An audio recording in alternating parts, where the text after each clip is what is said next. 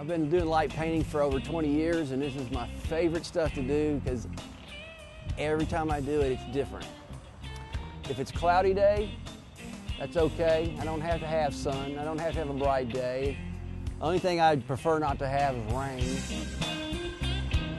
Like I say, when I'm doing this, I try to get here at least 15 minutes beforehand, scope out my composition, try to figure out what's going to be the best, think about it. But what makes this work is that one has to have the exposure long enough so you can move with the light. Normally direct light on the subject is very harsh and unappealing, but since this light is moving, it has a very soft feel to it, yet it's direct. And the shadow areas are getting lit up while I'm moving. The statue is so dark, I have to wait for the sky to get quite a bit darker before I can even start to fool with this. However, I'll be lighting it with this guy.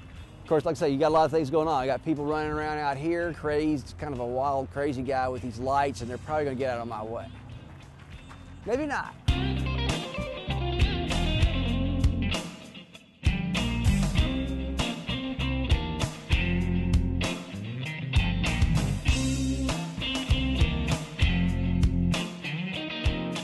Right now, we're at about 8 seconds at f22. My sky's still a little bit too hot. Front light is boring. It looks like a car light. And that's one of the big things about light painting is that it needs to be done from the side or the back light.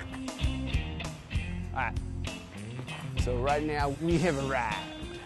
We're at the point now where it's all coming together. The city's coming alive at night with the lights coming on in the buildings, and having a light come out of those windows really gives the photograph a lot more depth. There's still some things I'm not getting. All right. This time I'm keeping the blue on one side to maybe simulate like a street light or something.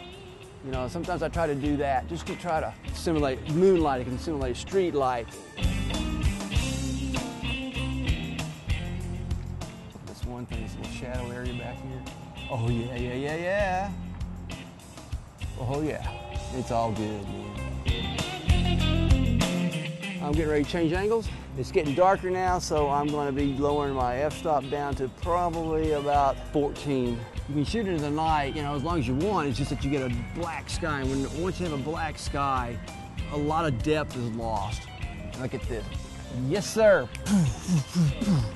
That is the shot.